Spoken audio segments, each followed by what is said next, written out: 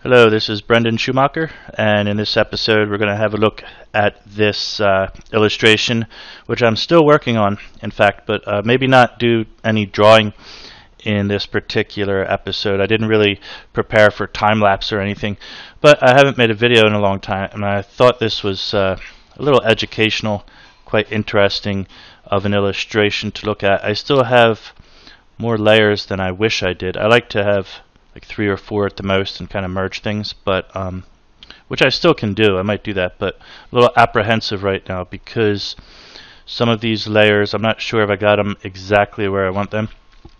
What we have here is a 2-point perspective thing where if I go all the way back, let me take all these off. That's a lot of stuff there. We go back to the very beginning, and I just had these lines here.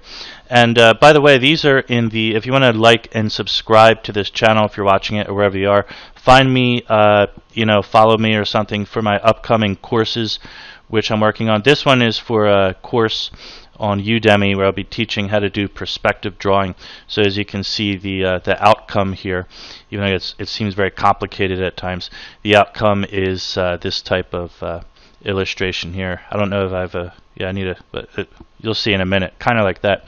So it's like a corner of a city street, but it started off just like this, very basic, where you have the 2-point perspective, vanishing points, and in the lesson I go through that. It was many lessons. It's a whole course. It has 3 sections and many lessons to it.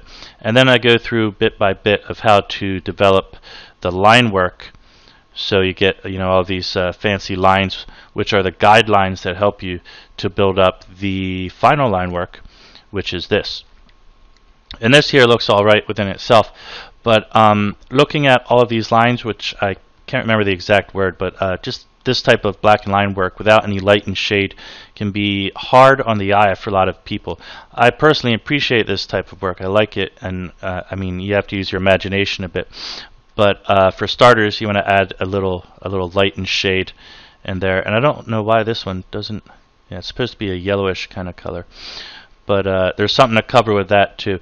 Now, as you can see here, one of the important things, and this is something that I can bring up before I show the color, is that a lot of people, they kick and scream if you use white light, pure white light, such as I did here. If I turn this off, you can see it's a little bit yellow. I didn't really emphasize it too much because I want the light to be light, and the more color you add to a light layer, the more saturation of color you add. It actually gets kind of gray in the hue, or value, actually, not the hue but the value. So the value, I didn't want the value to go too dark. So, but if you zoom in, you can see the light areas just have a touch of that yellowish kind of color to them, because the sun, they say, actually casts a yellow color, and the complementary color to yellow, or non-complementary, I don't know if it's complementary or supplementary or whatever, but they just say the shadow color comes out blue, and there's a scientific explanation for that, which I'm not going into because I just don't have the vocabulary for it. But I understand this. So if you have a pure white light, it should give a pure black shadow, is basically what they're getting at. But a yellow light should give a blue shadow. That is the theory. Whether or not that's 100% scientifically accurate, I don't even want to get started. I'm not quite sure. But I added, in addition to that, this color layer. So, and I had to erase some of it, because you see here the sign. If I add this sign there, I wanted to erase some of that area around what we have up here. Let me turn this layer on. In this area, I had to, for this Viva sign, I had to erase some of the shade layer, because obviously there's not going to be shade where there's light. And you might think, oh, I can just draw over that with white, but then you're getting a white mixed with the blue or the black shade, and it comes out gray. So in areas where you think there might be some glow or some light, you have to erase the shade out of that too. And you see I also did that back here, because technically this whole side of the building here would be in shade, but I thought if they're inside the building and it's an office and these are windows here, then there's probably some light on in the office, and so it would emit some glow, and that would cancel out the shade, so it would no longer be dark there anymore. So I had to erase the shade in those areas. But that looks kind of funny if you only look at the shade layer now with the other layers turned off.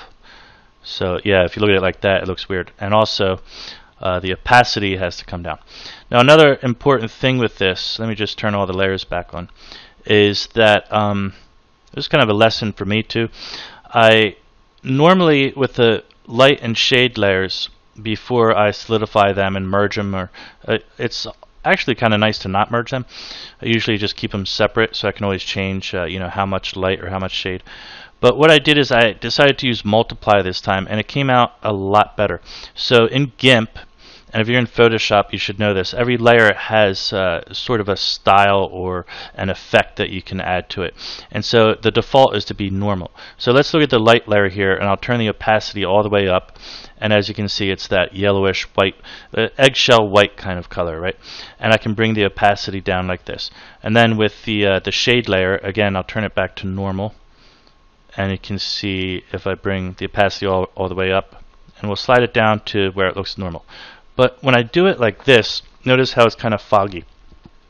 And I made a copy of it right here in a previous version. Or actually, let me just go ahead and make a copy right now. And say, right click on the top area and say new from visible. So there's a copy of the whole image, which we'll save and I'll use again in a minute.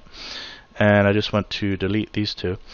And then what I'm going to do, I'm going to turn these light and shade layers from normal. So they're still blue, and you know, the opacity is still the same, but I'm going to change them from normal to multiply. And look at how it blends in a lot better. Right? So I still can feel my color layer here. I can still feel the strength, the saturation of the color, and it's still there. It still has light. It's a little bit more subtle. The light layer is a lot more subtle, but it's blending in a lot better. And I don't know, again, the exact science of why or how that is, but it works out really well.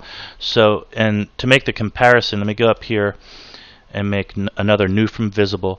So here is the current version, and here's the when I click the eyeball, we'll see this is the previous version where I was not using multiply. I was just lowering the opacity of those shade layers. So using multiply allows the bottom layers to come through a lot better. And here it is, you know, without multiply.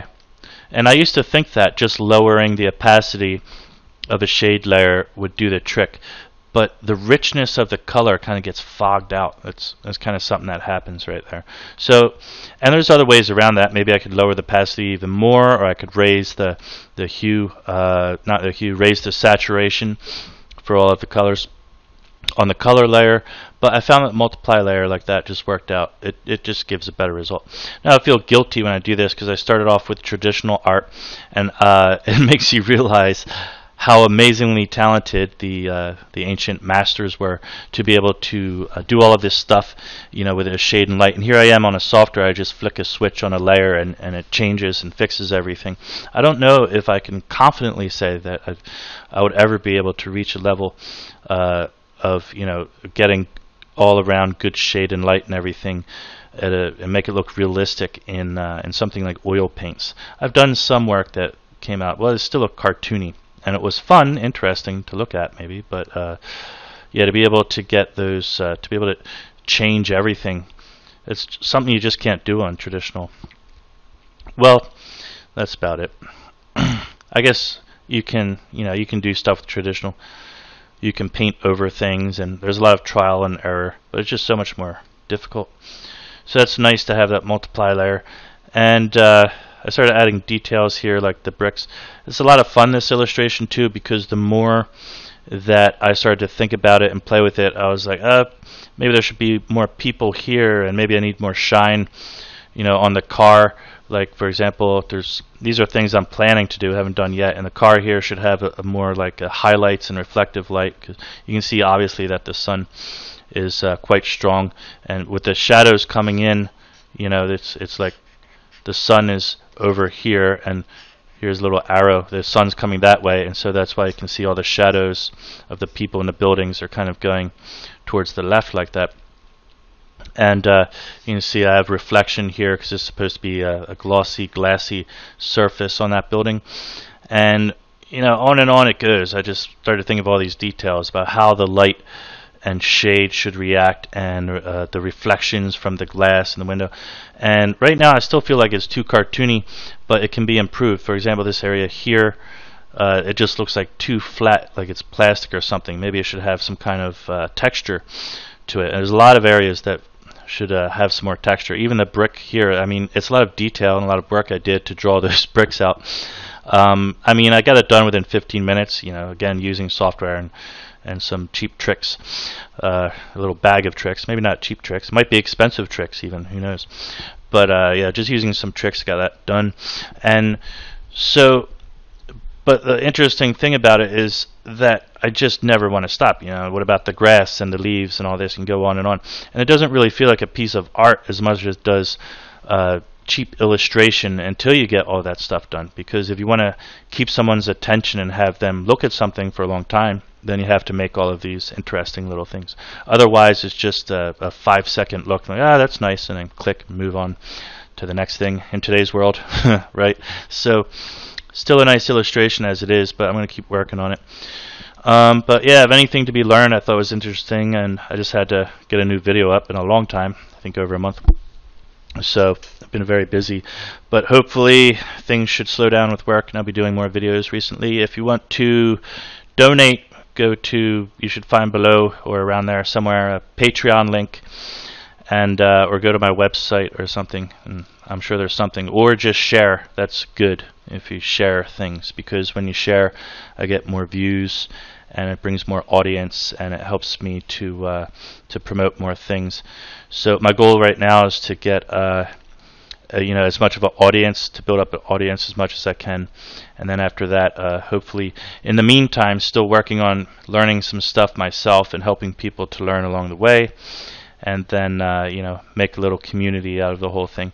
Hopefully, those are the hopes. High hopes. Keep your hopes high. If not, then what did I lose? Nothing. Okay. I had fun all along the way. I love making these videos. So, yeah, that's it for now. We'll see you in the next episode, or go to Udemy and search my name, or look the links below if you want to find some other stuff to look at if you're bored. And see you later. Have a good day.